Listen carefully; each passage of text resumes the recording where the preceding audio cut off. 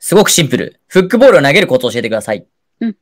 はい。ということで、やっぱりターンですよね。僕らがいつも言うんですけど、このドアノブを回すこのタイミングですね。まず回し方っていうのはこの回転です。親指を小指に持ってくる。これです。これ。で、これをどこでするかだけなんですよ。自分が体より前でやったら絶対回らないです。自分の体の後ろでやる練習をしてください。この体の、ここでやってもごめんなさい、こうやか。ここでやっても何も見えないです。すごいパンツ履いてるやつね。やめてよ。見ないで、ちょっと。ちょっと恥ずかしいね、これ。今日より、まあいいや。ここで回転出してね。ここで。お願いします。ここで回す練習してください。ちょっともうズボン恥ずかしいから、家着です。突っ込まれる。今コメントがいっぱい来るからやめてください。なので、ぜひフックボール投げるコツっていうのはそこになります。よしんプロお願いします。はい。今の補足でもあるんですけど、フックボール、いろいろ回転数だったり、スピードだったり、曲がるには条件がいろいろあるんですけど、一番大事なのは、今の言った軸。回転の、その軸の方向がどう向いてるかです。フックボールは縦回転。真っ縦だと、そのまんま縦に進むだけだし、皆さん車のタイヤを想像していただけてわかるんですけど、直進するのにハンドル切らずに、だったらもう縦ですよね。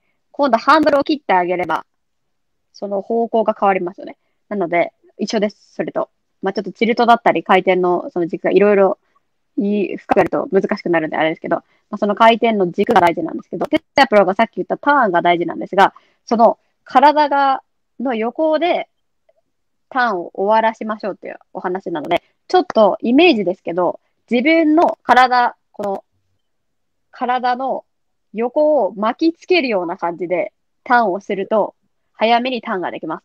体の横、もう体を通り過ぎてしまってからターンすると、はい、指が抜けない原因だったり、もう時すでに遅してちょっと縦回転気味になる方が多いので、ではなくて、体が真横から見て、体がこういう風にあったら、体をちょっと巻きつけるような感じでターンをしていただくと、はい、そのタイミングがちょっとわかりやすくなるかなと思いますので、ぜひ皆さん、手のひらが最後横に向くのが正解です。ターンして。横。これを、よく握手って言いますけど、これがフックボールのコツです。縦回転の方、手のひらが上を向きます。こうやって。上向いてる方は縦気味になるので、フックがなかなかうまくいきません。なので、しっかり手のひらが横を向いてる。右利きであれば左側を向いてる状態をちょっと心がけていただきたいと思います。はい。ということで、ぜひ参考になればと思います。では次行きます。ごめんなさい。先に行く前に、はい、ありがとうございます。これ同じような、質問とかもあるので、飛ばさせてもらったりしてるんですけども、やっぱり多いのはさっきの、斉藤恵子さんの話なんですけど、やっぱり残ってるピンに対して、なんで10ピンとか5番ピンがタップするとかっていうのがよくある、今話で結構コメント出てるんですよね。